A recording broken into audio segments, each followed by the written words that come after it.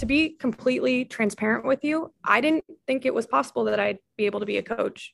Not because I didn't think I was capable. For Caitlin Callahan, it was because she did not see anyone that looked like her in professional baseball until she saw this, the image of Denise Balkovic in pinstripes and Sewickley native Bianca Smith with the Red Sox, both professional coaches. I still remember reading, like pulling it up on my phone and reading it and like just being in like awe, like, oh my gosh, this is unreal. And it's like people like her, people like Bianca Smith, you know, paving the way.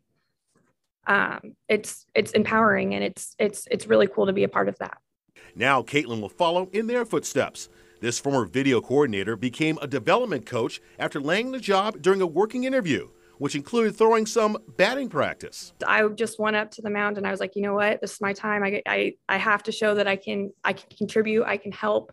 Because at the end of the day, that's why I'm here. I want to help the team get better every single day. Caitlin says she wants to be a strong role model for all young girls. And she says with hard work, anything is possible.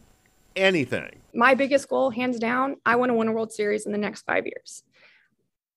I don't know how that's going to happen right now, right? But I know that I'm going to show up every single day. While she has made it to the big leagues, don't expect to see Caitlin in the dugout at PNC Park this season.